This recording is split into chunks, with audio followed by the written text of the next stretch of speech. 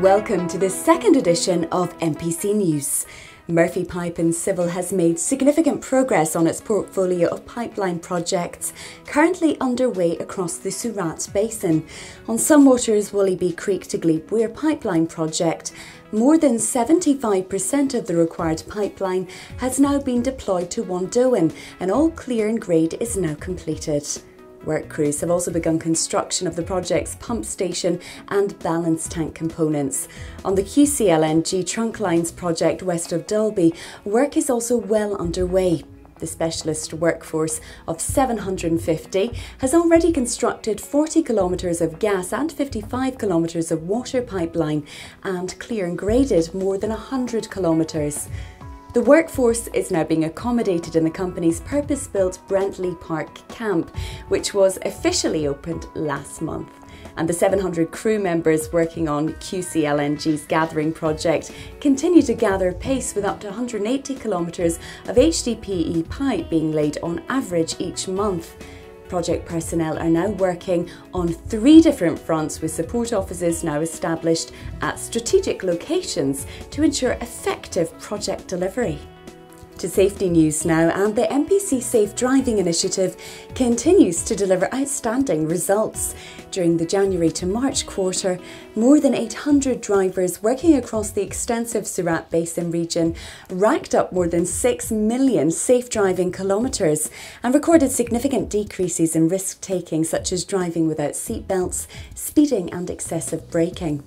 To other safety news, and Murphy Pipe and Civil recently rolled out a new road safety poster campaign across the town of Wandoan in an effort to make locals aware of when and where the company's fleet vehicles will be travelling each day.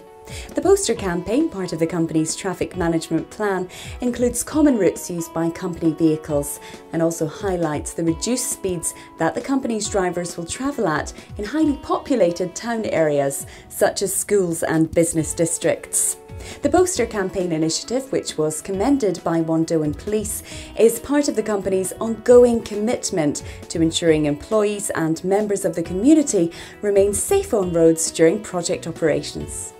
In other safety news, MPC's implementation of its safety culture programme has been met with great enthusiasm. More than 90% of the 1,500-strong workforce has now participated in the first stage of the safety programme and provided project coordinators with enormous positive feedback. In July, MPC will commence the second stage of the programme, which will further develop key employees to become focused leaders who'll be responsible for continued implementation within the company to their peers and to their colleagues. In a world first, MPC successfully used a newly modified spider plough to install 630mm HDPE pipeline during a field day trial held in Logan, south of Brisbane.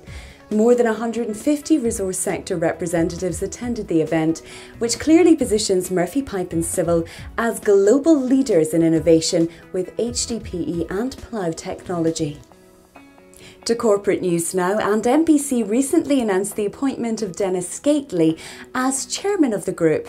He brings a wealth of experience to the company, having an extensive background in the mining sector and with Minter Ellison lawyers, and his role will enhance the company's existing capabilities and cement a clear path for future growth.